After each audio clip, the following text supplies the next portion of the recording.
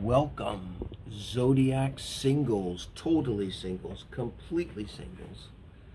If you're not, maybe check out the heart spread read, which is also up, and that is for the one that's on your mind and your heart. But this is for our singles, using the Ethereal Visions Illuminated Tarot deck. And you're here in the beautiful downtown Cancun Jungle Studios, Davidskytarot. And I pre-shuffled. I haven't seen the bottom of the deck. We're not going to get there. You never know. What I'm going to do is pull through the deck. Sorry guys, pre-shuffle, pull through the deck. So we keep all the shuffling to the side. We're going to do 3 cards, and I'll time stamp it. And every sign. Nice. Ask in the name of light and love, spirit. Can you give us guidance here for the greatest good for each sign? Get some guidance, something really helpful as to what you want and need, more than just simply a description of your circumstance, which as a person that loves tarot, that can be pretty impressive even, especially from a 3-card read. Aries, girlfriends, Aries, love of my life, fair, be fair. But I've been in a relationship with number Aries, so love Aries energy. I'm a Sag. 8 of Cups. Now, if this is your reading, then this card here helps us know if you're resonating. Because you would definitely be someone who either recently has walked away and it was emotional, kind of always is, but particularly, this could be, moon conjunct ascendant, moon conjunct Pluto, kind of like that, something really hard emotionally to walk away from. So it may not have been real recently, but it was a real strong relationship, maybe like a soulmate relationship, Aries, that you had to walk away from, or something, long-term marriage. With this energy too, the way they're looking at the moon is someone could have passed. It happens. You could have lost someone to death. I've lost people so hard, they left me so hard, and it was like they were dead. I mean, you can't contact them. You're probably never going to see them again or hear from them again.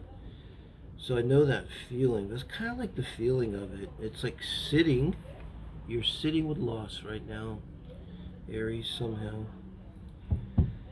Okay, and this is a daily read, so it doesn't have to be. You look at your daily transits, might be interesting, really, because now this is where you're at with the 5 of Cups. Well, what I said, emphasize the sitting. Typically, you say this is walking away from, something emotional, leaving it behind. Maybe not. Maybe it's sitting with it, and here, really sitting with this completely distraught. And the classic advice, look, Aries, there's more fish in the sea. There's 2 cups behind them upright. You ever tried those? You'll eat to your liking. But, unless you're a sociopath, when your heart's broken like this, you can't just be distracted like a child with a shiny set of keys, emotionally speaking, right? So, where's this going, Spirit? Ace of Cups. I don't know how to read this, and you've got all cups here, guys. For Aries, you must have something very emotional in your chart. A water moon, water rising, sun in a water house, etc. But there's something you're trying to leave behind here. You're working on it still right now. What the promise is, it's an emotional something. I know. It's what it's all about in terms of manifestation too, is our emotions, where our emotions at. And this kind of energy here is of loss, and you're not going to manifest well out of that energy. But there's like a promise here with this Ace of Cups that you could kind of deal with this, and you'd be free emotionally. This Ace of Cups would be complete freedom emotionally. So, I'd love to have a comment on that one, guys. Let me know what you think of that reading, Aries. Thank you. Taurus, thanks for joining me. This is for November 16th, singles, super singles, completely singles read. And I say that for one, I have the heart spread read that goes up for each sign, and it's a little bit more involved. And it's for someone, if you have someone on your mind. But here I'm looking at people that are really single, kind of wide open, that kind of energy. And we're trying to do just a general love read for you guys every day this week with 3 cards. And so it won't take up much of your time. See if it resonates. Let me know. Leave a comment if you find it might be helpful in any way. Do also check out the Soul Family read. That's I'll put a link to it in this description, but it's on my channel. Do it daily. More about manifestation, spirituality. Here I'm kind of focusing on that really, but a little more on the love and romance. If you're single watching this, kind of like, but is there something going on? You know, many people were single, you know, but we're dating, but you know, we're really in love and committed. It can take, you know, it's up to you to decide. This is conceived of when you are wide open, okay? Taurus, speaking of being wide open, now it's here Aquarius somewhere in your chart, rising moon, elsewhere that's significant right now. Got Jupiter and Saturn stirring up the pot there. What house is that for you too comes to mind. Taurus, what house is Aquarius? You know, it's my 6th house. I think Aquarius is my kryptonite. No offense to Aquarius. I got Sun trine, Uranus, and a lot of respect for Aquarius way. So, this is someone that seems to me would be manifesting with the star energy. It's kind of divine, feminine energy of manifestation as opposed to like the magician. So let's see what's going on here, guys. Wow. So you're really, this is the good work, number 1, and most cards really emphasize that with the, you know, the crafts person on there. Here it really emphasizes collaboration, as you see these 3 young people really, literally almost putting their heads together to collaborate upon something. But it's very positive energy. It's very personal energy. It's you really putting yourself into something, work, pentacles, something solid. I don't want to make this fit, but because I have a concept, to walk away, and you manifest is really knowing what you want and thinking it through, but then kind of letting it go and walking away from it, you know. And this could be it. I mean, the star, that's manifestation, and this is doing the good work. And the best thing to do when you walk away is to do your work. You know, take care of your business, take care of your day, whatever that means. And the 3 of Pentacles is someone that's really doing good work.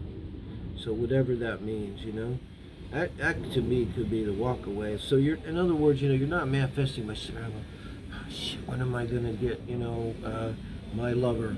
Or when am I going to get, you know, my, you know, opportunity that I'm waiting on?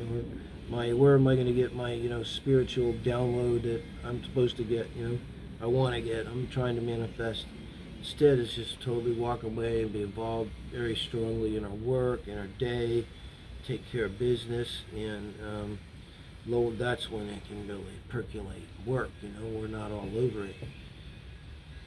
Wow. So 3 of Pentacles followed by the 3 of Swords. Wow. That's an outcome there too, guys. I also see that as advice. 3 of Swords. The 3 of Swords and the 4 of Wands. I gotta consider this reading a little bit with this, and the only way I can really make sense out of this, I don't want to clarify again, I could, is if you were collaborating with your person in an effort to build a long-term stable relationship, and then it kind of goes 2 ways, with someone who's broken your heart, and you're trying to reestablish this, and that's what this is. This kind of, I like this if that's the case, because it implies there's real, you know, whenever anything like that was to happen, what I would ask is like, what's changed, and you know, like literally, have you grown, have you learned, has your person, you know, done anything or so that there'll be a difference when you come back together, you know. Or if it's not that, it could be you working and collaborating with the lover who is in the process of divorce, or with a lover collaborating with you who are in the process of divorce, you know. That's kind of mainly I get out of that. It's a little more subtle than what you would think by just looking at the Three of Swords there. You know, it's like an ending in order to have in order to work, because wands are work and action, in order to build a long-term, stable, committed relationship, Taurus. And fours, by the way, that's Taurus too, stability. It's where there's stability, the second house in your chart. Thank you, Taurus. Geminis, thank you. Doing a singles read, and this week doing a little different. Doing a all signs everyday read for a general look at relationships around being single. This is for kind of totally single, completely single. Also have the heart spread if you have someone on your mind. And I'll put a link to this old family read. That's more about spirituality manifestation, if you think you might relate to that. But here, just past, present, and future. Let's get a bead and where you're at. Wow. So you could be someone that's in a marriage and we're dealing with the marriage. That's most likely. I not only read this here as past, but kind of where you're at right now in terms of love and relationships. Now, if you're not really in a marriage, and it's kind of strange to get because, you know, it's supposed to be super singles, totally singles, or you more than likely have the, in the way I say you can be married, maybe you're separated, but in your mind, maybe you're Sagittarius like me, and you're like, well, that means we're divorced, right? Or an Aries, well, that means we're divorced, right? And you really feel it's not like making fun of you, you know, I'm laughing with you. But this would be somehow the energy of the marriage is on you, you know. And it's a little bit, maybe you're not exactly Catholic, but it could almost be to the feel of it, think of it like if you were Catholic and you were divorced and, you know, it's not sanctioned by the church, and you can't really remarry. And so that then the whole thing about marriage sort of sticks on you. I get it like you have a smoke on your clothes or something, and it's still there after weeks, even after like you wash them, just kind of holds on to you there.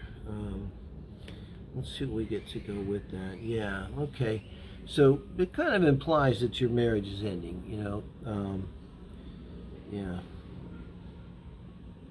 It's interesting because this is the now. So you would obviously have the smell of your marriage all over you if it just happened. This makes it seem pretty darn immediate. Like, I hate to say it like this, but like if you're resonating at all, you know, this could mean, you know, you're going to get bad news here. But if you're single and if you're watching singles or you're in a relationship, well, I mean, that's how it goes. But if you're in any kind of relationship, and it could be that you're in a relationship with a person who's married. This is another way it's going to go. In this tower, towers aren't always bad. You know, it represents something coming down. You know, and if someone was having an affair with you to start with, or you were having an affair, I mean, something's not firm in there somewhere. I'm not saying every relationship, every affair means you should end the relationship. But I'm a Venus and Scorpio, so I kind of almost do think that way personally. But I try to put that on other people. But so something was unsound. That's when the tower comes down, which could be happening like right now. Nice readings for the 16th, and this Knight of Pentacles. So this could well be your person's like an earth sign. This might be you. You know, you would obviously know. Definitely, if you feel like this is you, like the marriage is coming down, the tower's coming down, And it came out, I don't really read reversals, but it came out upright. It's not like you're aware of it, trying to hold it back. It's just coming down. But this knight is facing towards you here in the reading as an outcome. And I do see an earth person here that's not you. And someone coming to aid, I mean a knight, you know, like in shining armor sort of. But Mars is action, someone taking actions with material things. Anything from helping you move to giving you money for a down payment for a new place. Someone like this coming in. Likely they also are, they are earth sign person, so Taurus or Virgo or Capricorn person. And I think that's kind of an ongoing thing. So if anything I think could maybe be helpful, I'd say it looks like there's going to be help here for you, you know, when this happens. And I know I get this could be the person you're involved with, but it doesn't have to be. But Mars, you know, probably, yeah, it's someone that's interested in you, you know. I don't see anything bad in it other than I get it, but that happens, guys.